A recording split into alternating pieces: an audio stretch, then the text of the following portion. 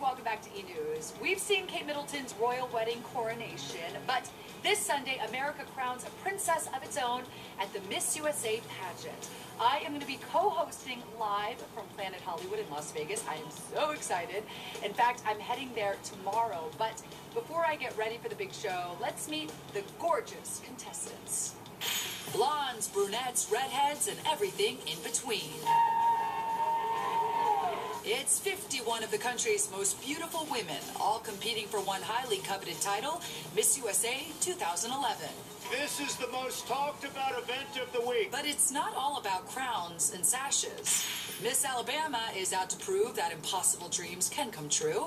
Just a few years ago, a serious car accident put her in a 12-day coma. My car actually caught on fire, and I was trapped in. A Walmart truck driver actually was behind me, seen me leave the road, and rescued me. During her 3-month recovery period in a wheelchair, she visited her first beauty pageant and knew instantly that she'd found her destiny. I knew that day, as I was watching the pageant, that I wanted to be on that stage the next year and take home the crown. Miss Arizona also has big dreams of becoming the next Miss USA. Sunday night on NBC, after her hopes of becoming a professional ballerina ended when she suffered a severe foot injury. My mom always says that when one door closes, another one opens, and I believe that.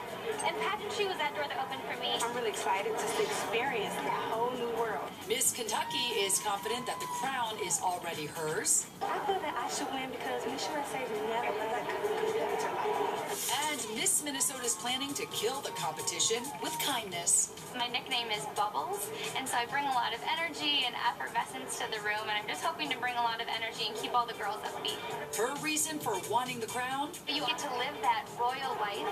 It's kind of like the fantasy Kate Middleton gets to live, but you only get 1 year of it.